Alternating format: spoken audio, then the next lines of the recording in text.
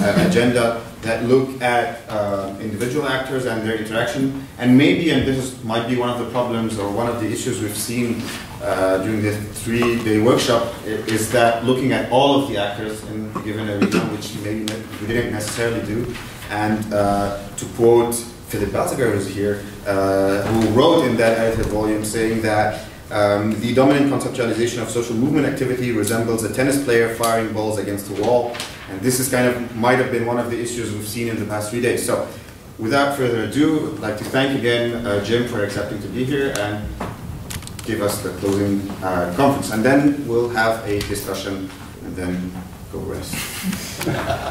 Great, thank you. You've made my job harder by showing a comedic film right before I talk. Thank you very much. I do want to thank you all the organizers, especially Youssef, for all the work you've done. I think it's been a great 3 days. I've heard a lot of very good, very interesting ideas. I'm going to go home, and as soon as I can, I'm going to steal as many of them as I can remember. What I'd like to do is talk. I'm actually going to use this. I'm glad I'm not the only one to use this. I predict that someday this technology will replace PowerPoint, but not for a while. I want to talk really start by talking about 3 different ways that we've been thinking about how to insert individuals back into social analysis. And representative, I may not get the spelling right. Representative, I'll start with that because it's in a way the way in which the social sciences have thought about individuals in the past. And then I want to talk about individuals as providing or inserting individual logics into organizations. That's come up, I think, in several of the papers. And then I want to talk about what I will provocatively call real individuals. And I know that will get me into trouble, but what I really mean is idiosyncratic individuals in something like their fullness as human beings.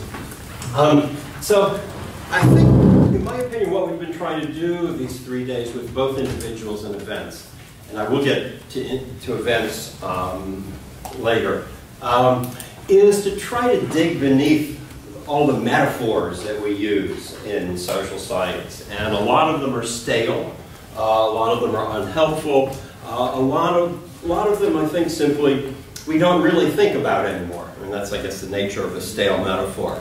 But we have to, I think, try to look for things that we can actually see whenever possible. And that's why individuals are very promising that way. Events, I'll argue, if we think of them in the right way, more as actions or interactions, have something of that same effect. Okay, anyway, representative individuals. For years, what social science has tried to do with individuals is make each individual represent other individuals. We get random samples for surveys. We interview people who represent other people out there. And this has been the main way that we've dealt with individuals. We've reduced their idiosyncrasy. In fact, the cult of large numbers that dominates social science is in a way an effort exactly to get rid of the idiosyncrasies of individuals, to strip out the errors, the error terms in a way. I think everybody understands this principle, and I think it's been very useful, it's been very powerful, but it's also what we've been arguing against these last 3 days, to some extent. Because there are also theories of the self that I would put, in a way, under the category of representative individuals. Psychology, essentially, assumes that by studying 20 college students in an experiment, they can say something about how the human mind works, how human beings work in a very general way. Rational choice theory, very much a theory about the self, about individuals and how they work, but it's a theory that, in a way, smuggles in, well, not smuggles, has universalizing laws in there. There's something universalizing about individuals. It's not quite the same as a random sample survey, but it fits, I think, in this traditional way of thinking about individuals. The third would be we can aggregate individuals. This is the economist's approach. You go out and you develop a theory of a market or a model of a market by simply through aggregation. This is how voting works in real life. In fact, you aggregate votes and so on. All of the market transactions, all of the votes count the same. So individual idiosyncrasies in a way get wiped out once again. All right, so this is the first way of thinking about individuals. The second way is to see individuals as coming into organizations. It's very easy for social scientists, sociologists especially, to understand organizational structure, organizational rules, the organizational charts of personnel, and so on. There's a tradition of using individuals to come in there who have a different way of viewing the world, or some kind of different logic of action. So, for example, whistleblowers. Typically, whistleblowers are, say, employees of a firm or somebody working in a formal organization who has been trained as a professional, say a professional engineer or a professional doctor or somebody like that, who has a very clear training in ethics and in standards of whatever it is that they're producing. And that can clash with the organizational demands. Your company tells you, well, you have to build a bridge for X amount of euros. The engineer has the capacity to say, we cannot build a safe bridge. Safety comes before cost. And this is the source of a lot of clashes that have been observed. Again, whistleblowers are a really good example. Another example is the notion of careers.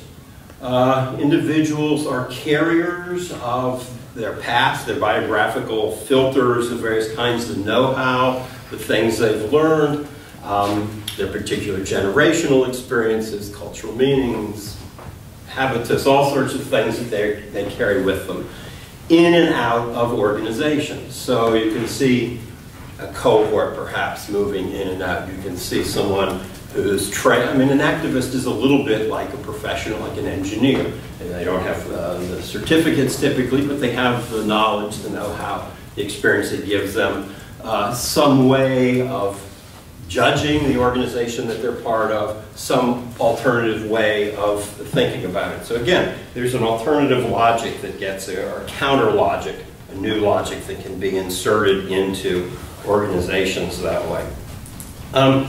In both of these examples, they both sort of hark back to a field of sociology that has disappeared, namely the sociology of professions. This was at one time a very lively, interesting field. Took a couple different forms. Talcott Parsons was very interested in the sociology of professions because it was the professions and professionals who carried ethical norms with them into organizations.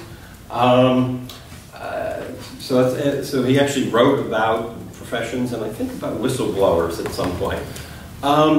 There's another tradition in the sociology of professions that comes out of the University of Chicago, which saw, Elliot Friedson and people like that, which saw professions more as political organizations, as as interest groups promoting their own ends and so on. But again, promoting it vis-a-vis in relationship to state regulations, organizations, and so on. So again, the idea is that there are these two logics that we can see through these individuals that we can't see through simple organizational structure.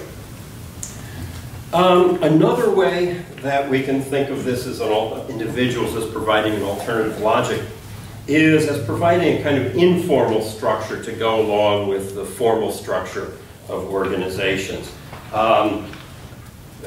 Individuals remake the organizations they enter, remake, you know, often very literally remake, rewrite the organizational charts, the diagrams for the organizations. Founders obviously create organizational structures. We saw a very nice example of that with Ben Ali's regime and how he governed. But that's true of all organizations, in fact. There's always the potential for somebody at the top to reshuffle organizations. So individuals can bring with them a different set of capacities that are not simply the power they get from their organizational position, but they get it because they have their own personal networks, they have their own resources, perhaps, that they bring to an organization, they have their own knowledge, they have their own charm, they have all sorts of things they carry as individuals that can be independent of their organizational position.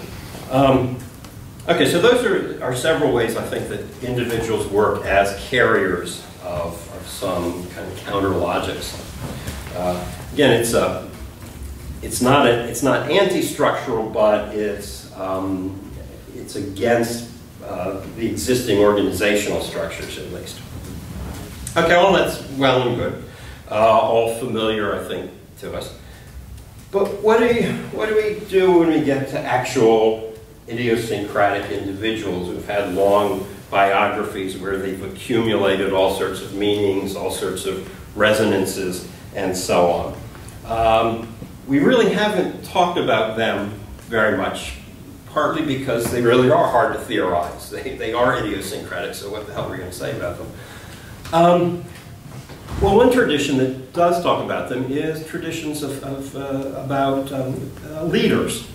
I don't think anybody's used the word leader. We heard leadership today, but there's a large literature on leaders, including psychobiographies and so on. The reason is obvious. The term leader is very much out of fashion in the social sciences, or at least in sociology today. I went back and looked at the Handbook of Political Sociology from 10 years ago, just to check. And the index had one reference to the word leader, this very, very thick handbook, the one edited by Janoski and Alford and so on. The one reference to leaders was to my own chapter where I complained about the lack of interest in leaders. So even that was to confirming the problem. I mean, I can understand the problem, especially in the US, where there's this cult of the individual. There's also a cult of leadership. And I think this is why sociologists don't like to talk about leaders, because leadership is an idea promulgated by business schools and military theorists that's really, it's an excuse for giving more and more power to the quote-unquote leaders, because they have these mystical powers of analysis, powers of decision-making that the rest of us don't. So there's this exaggerated cult of leadership, whatever that is. And so I think that the stigma of that for sociologists sort of then bleeds over into the term leaders. So I'm not going to talk about leaders either. What I would prefer to do is to talk about individuals. Not surprisingly for this conference, but this is sort of my language anyway. If you talk about individuals, you can ask whether they have influence or not.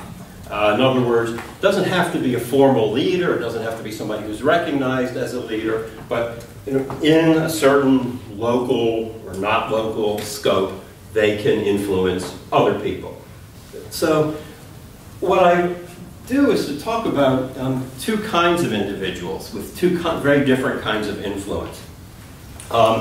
One is, it's not a great term, but I'd love to have suggestions. One is decisive leaders.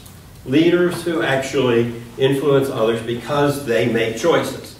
They are in small groups, or they themselves as individuals make a strategic choice to do this rather than that. They persuade the people in the room to go this way rather than that way. In other words, they have influence at these sort of turning points, or what I would call choice points at times in strategic life or social life. This may or may not be because they have a formal position, sometimes informal, as we know from studies of fairly formless organizations, protest groups that can be decisive leaders even in these without any position that's official, but they manage to persuade other people. That's one kind, the decisive leaders. Then there are symbolic leaders.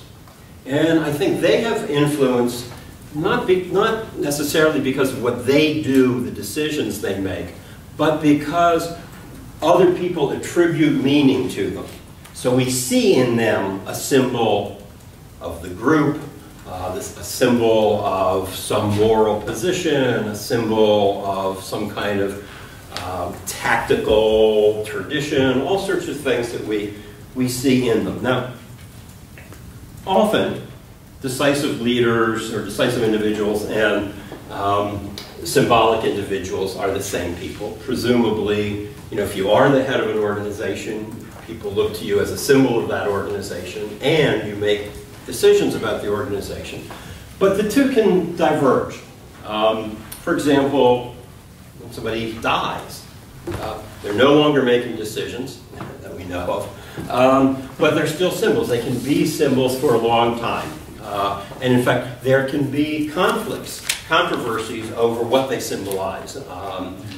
There can be, if it's a prominent, well-known person, a political person, there are struggles over whether they were good or bad, whether the positive versus negative reputations that they have that are still the objects of struggle.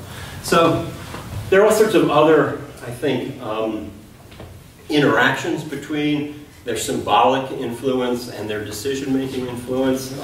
Each can help the other, but sometimes they can conflict as well. So that's a kind of language that I think gets us away a little bit from leaders, but also is a way to talk about particular individuals, whether they are the ones who are somewhere in a chain of strategic interaction and they're pushing the chain in this direction rather than that direction, or they are the objects of cultural work and understanding and symbolism. Okay. I want to now talk about a few traditions that have also talked about individuals, and they haven't, surprisingly, they haven't really come up much today. One is known as analytical sociology. How many people have heard of analytical sociology? Anybody? Okay, two? Yeah. I was pretty stunned, actually. I decided last year, I think Peter Bierman had come and given a talk at CUNY, and he's known as an analytical sociologist. I thought, well, this is kind of interesting. I think Peter has it wrong in a lot of ways, but I'll teach a course in analytical sociology. So my seminar this semester is called just that. What I did not know is that nobody else has ever heard the term, used the term. My students were really clueless about what I was really doing in the course. I was lucky enough to get some students, not too many, but analytical sociology was an effort 20 years ago, almost 20 years ago, really by, and correct me if I think really mostly by rational choice theorists to carve out a chunk of sociology for rational choice theory. So what they said was, we need to have a methodological individualism. Our descriptive language has to push down to the level of individuals. So one of the main figures, the main inspirations was James Coleman, who has a very famous, various things. I prefer to think of it as a Coleman tub because it usually comes down like this. And there are different ways to describe it, but essentially, one way is that you take a correlation between two variables at a sort of macro level. And all we can get at is this correlation. We don't really know much about the causation, how one thing leads to another. What he said was, you drop down to the individual level of analysis. And you see, well, what happens really at the individual level, and then you can sort of explain, come back up here and explain the macro outcome. He took it from Weber. Yeah, essentially, it's yes, it's yeah. I think that's right. I think it's a good idea. I think it's basically what we've been doing these last few days. It really does force us to drop down to a different level, to the individual level. The problems come in when you try to specify what that other level is. Typically, it's described as social mechanisms or causal mechanisms. People heard that term? Or okay, probably because that term can mean anything. People use it in all sorts of different ways. But one of the, and you've certainly heard it from the work of Charles Tilly, McAdam, Tarrow, and Tilly, the dynamics of contention use mechanisms all the time. The way in which they use it is simply to take a general law and put it in one phrase or one term, brokerage. They use it very differently from the way the analytical sociologists did, the way Coleman did. They don't drop down to the level of individuals.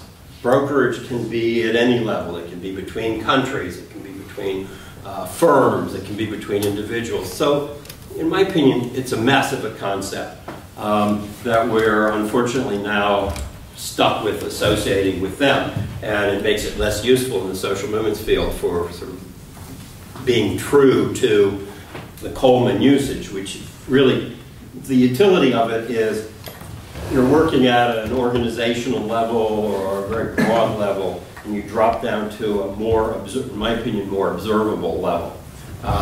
So I would go with Jan Elster, the philosopher of rational choice here, who really does insist on a more psychological, that this is at the psychological level.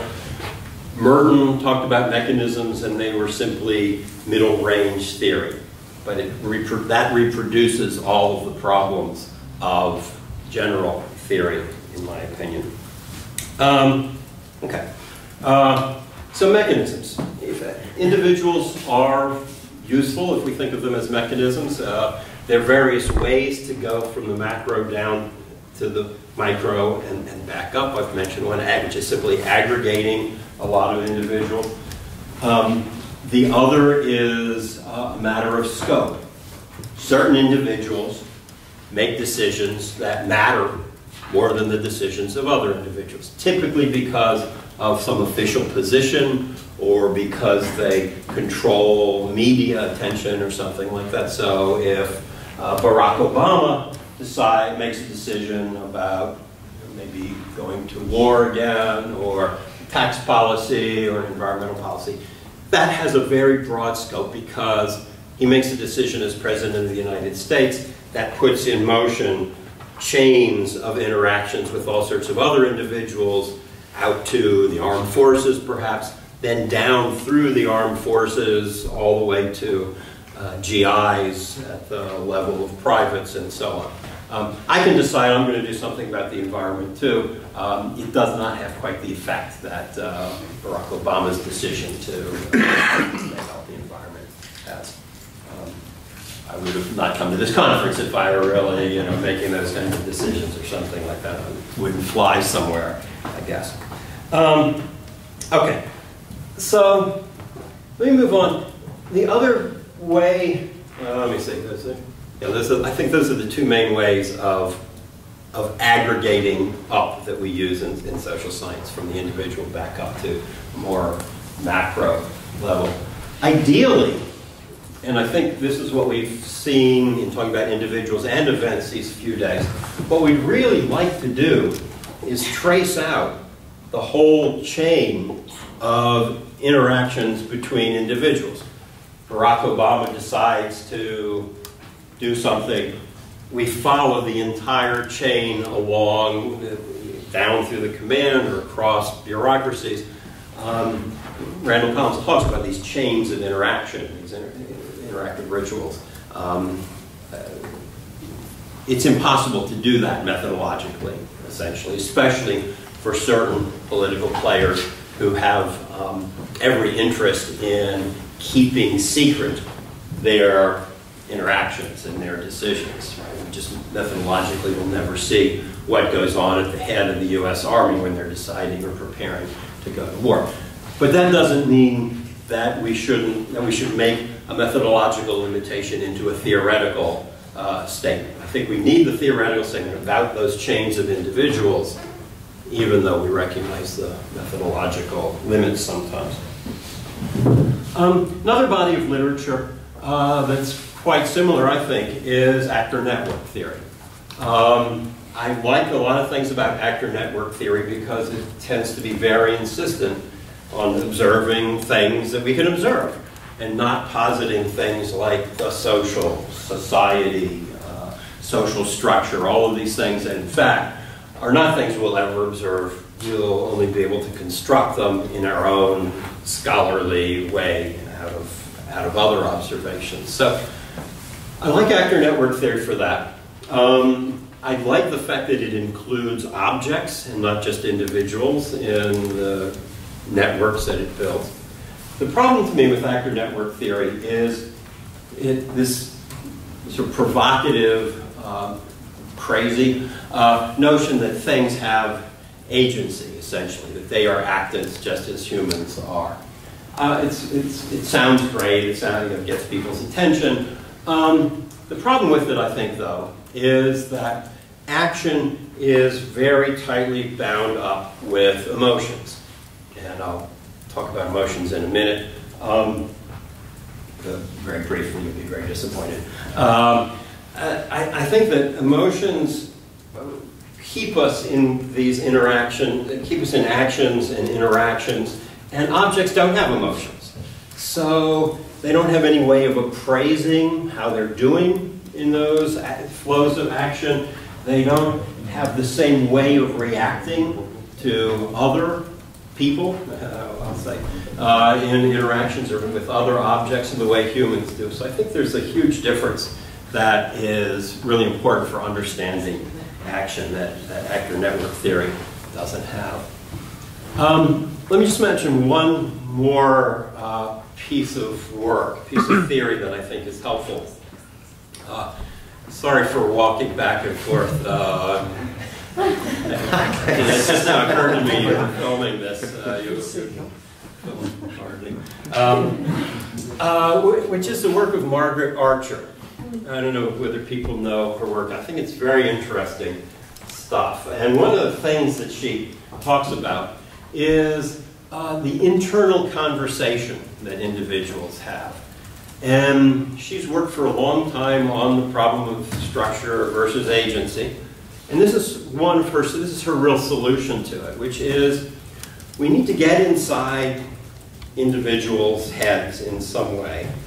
Because what they do in there is both have agency and structure. They have agency in the sense that they have projects, they have desires, they have things they want to accomplish, they plan actions and so on. But they also have structure in there in that they recognize the constraints that they're facing. They recognize, well, I can't do this because I would be blocked by that person. I don't have enough money to do something else. So that you get then structure and agency together in this sort of perceived, anticipated form in the internal conversation going on in all of our heads. I hope so. I'm not sure what your internal conversation is now, but I probably don't want to know. But we all do that, and I think it's a plausible sort of psychology to use in thinking about a lot of these issues of agency and structure. Okay. All right. Next, I want to talk about a sort of toolkit that we have for looking at some of these processes that go on in individuals, some of the elements of an individual approach. These are all things we've talked about, I think, in the last few days, so I think they're all familiar. One is simply meaning, cultural meanings. This is why we talk about biography, right? That people accumulate these meanings over time. Each individual has a totally idiosyncratic collection of meanings that we've filtered out of all of our interactions through time, so that individuals are not somehow asocial, pre-social. We're heavily social because we've had all of these interactions that have left us as certain kinds of people, reacting in certain kinds of ways with a certain habitus, if we want to use that term, certain characteristic emotions, and so on. Another sort of grab bag of individual level mechanisms is strategic choices. We've talked a lot about strategy over the last few days. I like to think in terms of strategic, not just strategic choices, but strategic trade-offs and dilemmas. There are dozens of them out there as we go about interacting with others, especially in political settings and political arenas. We don't necessarily recognize when there's a trade-off, but if we do something without recognizing it, we're still going to get caught, in a way, on the trade-off. If we do this instead of that, we're still going to get some feedback, as it were, from going down this path rather than that path. But often we do recognize the trade-offs, and then the trade-offs, the strategic trade-offs, become strategic dilemmas. We have to think, do we want to do this? Do we want to do that? And it seems to me the fact that they are dilemmas, and they really are genuine dilemmas. It's hard to come up with, each option has a pretty long list of costs, potential benefits, risks, and so on. And so it's often very hard to make the decisions. But the fact that there are these dilemmas means that we do have something that I would call agency left over. We do have some indeterminacy at the heart of strategic interaction. And I think that's very characteristic of strategic systems. And you get this when you look at advice books, strategic advice books. You look at them and you think, well, this is the dumbest 10 things I've ever heard. These are obvious. They tell me nothing about how to make a decision. And the reason typically, and this goes across fields, whether it's business, military, Saul Alinsky, all these people who've written sort of strategic advice books. And the reason is, in the end, it has to be the person there in the moment in a very complex setting with a very minute sensitivity, fine-grained sensitivity to what's going on around her, who makes that decision. And an outsider can never really say in advance, well, you've got to always go to the right and never go to the left, or something like that in these decision trees. So anyways, strategic choices, strategic dilemmas. We were talking about naughty or nice earlier, a very typical one. They all have a lot of ramifications, actually. There are a lot of possible outcomes with most of these, and I think we're just at the beginning of research to sort those out and to see why certain political players make one decision as opposed to another, and what the results are. Okay, our emotions. I don't want to say too much about emotions, even though they've come up a lot. I'll just say that emotions are about individuals in contexts. And there's several contexts. Emotions tell us sort of how we're doing, what we should look out for, what we should care about, what we should pay attention to in the world around us. But it's not all social context, right? I can stump my toe on the chair and get angry at the chair. This is actually what I mostly get angry about. It's about the physical world. It's tricked me in some way, and I get angry about the pain that I feel if I really set my toe on the chair. So we have reactions to the emotions about the physical world. Something comes out of the shadows and I'm startled or scared until I figure out what it is. We have emotions most obviously about the social world. In interactions like this, we're anxious, we're processing information. I'm looking in this direction, but I'm trying to figure out, is anybody falling asleep over here? There are all sorts of ways in which we're processing information at a kind of subconscious level. And I think the problem has been that we tend to think, oh, well, thoughts are conscious and emotions are unconscious, or subconscious somehow. You know, in fact, we have dozens of feeling, thinking processes going on at all times, and both our cognitions, our moral judgments, and our feeling, what we traditionally call emotions, come out of these same raw materials in these dozens of feeling, thinking processes. So, at least as individuals, we're always juggling all of these things, 90% of which are never reach full conscious awareness. So, we were talking the other day about the difference between sentiments and emotions and so on. Let me just say, in English, there is really no difference between affects, emotions, feelings, any of these sentiments. All of these words are pretty much interchangeable or vague. And if you go and you look them up in a dictionary, you get that wonderful circularity. Pretty much they define themselves in terms of each other. So there's really no way out of this mess. I suspect, in French, there's more of a differentiation between sentiments and and so on, but it's a terrible mess in English. So one of our feeling thinking processes, however, is the labels we put on these bundles of feelings, right? So I, at some point, might think, oh, I'm really pissed off about that. And this comes as a revelation to me. You know, my wife probably knew it before I did, in fact, but once I label this, I'm angry, that in itself then sort of readjusts all of the other feeling, thinking processes. And I might get even angrier, I might get redder in the face. Or if I decide, well, I'm not angry, I'm exhausted, that might send my body send these feeling, thinking processes in a slightly different direction. But the label, which is very important, because we talk in terms of emotions and we recognize emotions, but it also is just one of many, and they all feed into each other.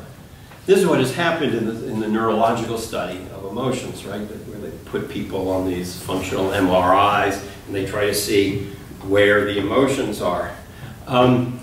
What the neurologist had hoped was, well, this part of the brain is for fear. Over here we can see love. Here we can see hate and all. Well, and they did this for a while. They talked about the limbic system and the more primitive systems.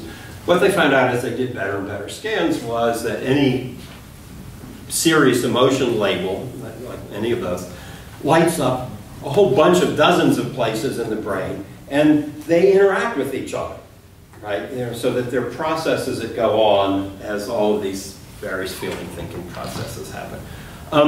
Anyway, that I think is an important part of watching individuals move through action, interact with each other. Some emotions are quite long-term.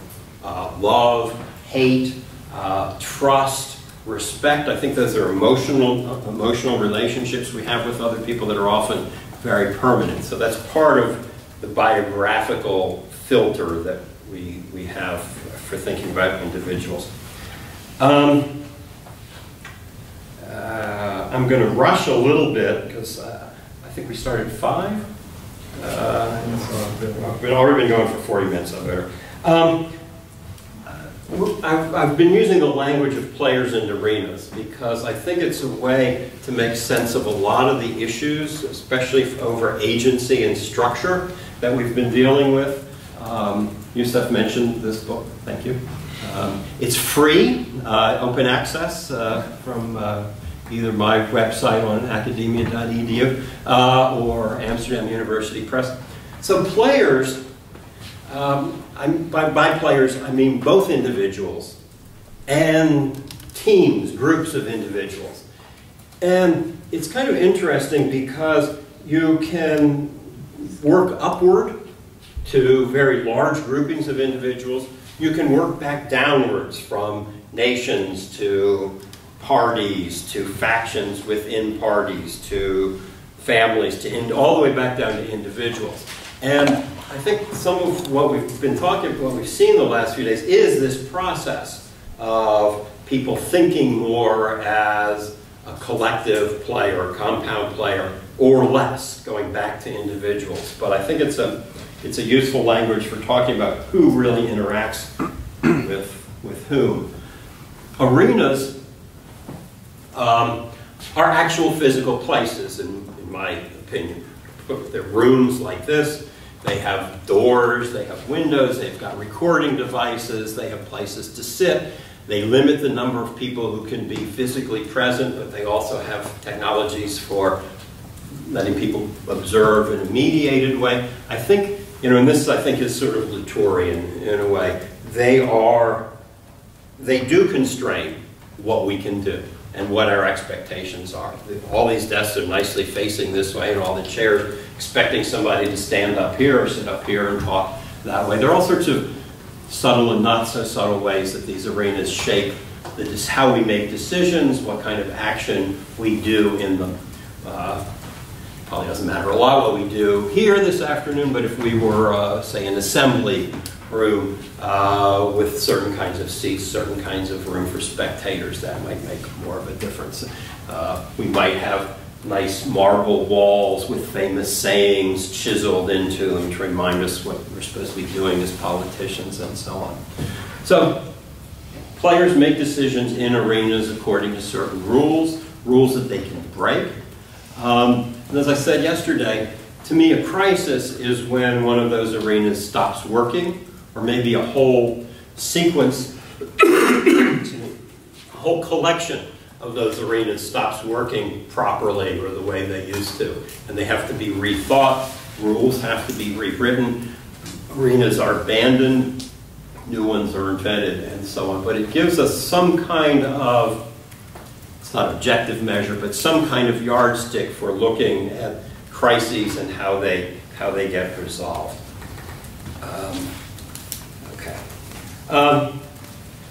What I want to end with is talking about events, because I can't resist. I came here without any opinion about events whatsoever.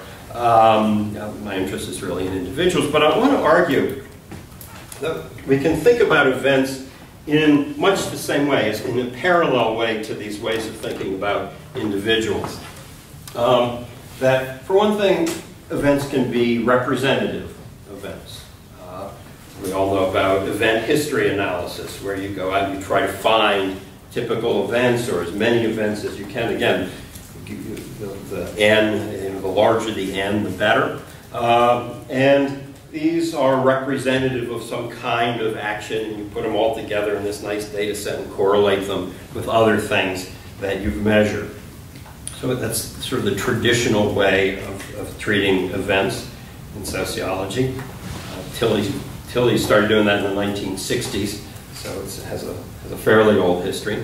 Then there's this notion that you can insert a new logic, an alternative logic into things. So this seems parallel to transformative events, when there are openings in structures that allow you to change the structures, when they become more vulnerable to creativity, agency, if you want to call it.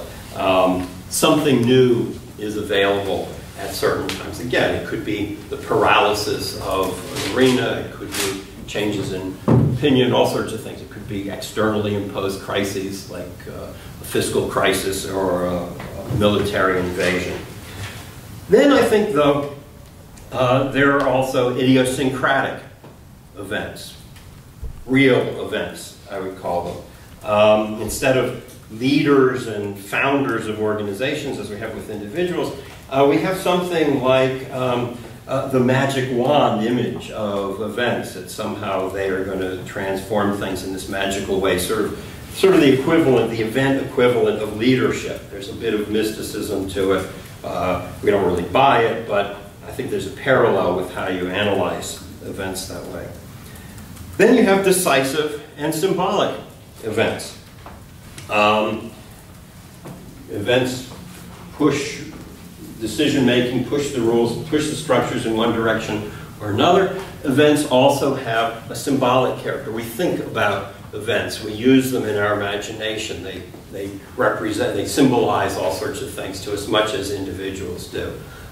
So we have a lot of the same ways of dealing with events that we do with individuals. Just as you can take players and you can look inside a collective player for the factions, you can break it down into what's going on. You break it down, you break it down, you break it down until you get to individuals.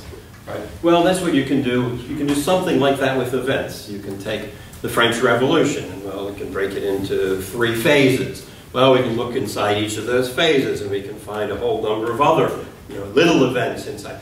And we can break that down, and we can see events at the level of a neighborhood, or we can see events at the level of a family, or an individual, 2 individuals interacting. And we can break the events down in that same way that we can with players. I would say, I would link this back to what I said about Margaret Archer, too.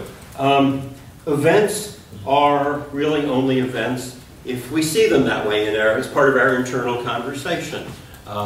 We have to notice that they're events. We have to have certain emotional reactions to them. We have to be excited by them, or at least pay attention to them for them to be events. So it's much like how she talks about agency and constraints.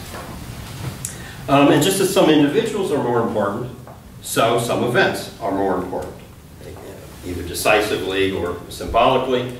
And they can change in importance over time. They can become less important. Their effects can sort of die out. Their effects can stay the same. Their effects can accelerate over time. The symbolism can die out. We can forget about them. Or the symbolism can remain really important because it's useful for thinking. 1789 remains important X number of years later because we can think in different ways about the French Revolution. Okay. Anyway, let me just end by saying, in both cases, we work up from very little things. Individuals, maybe even what's going on inside individuals, interactions between individuals, which are, in my opinion, events, the building blocks of bigger events.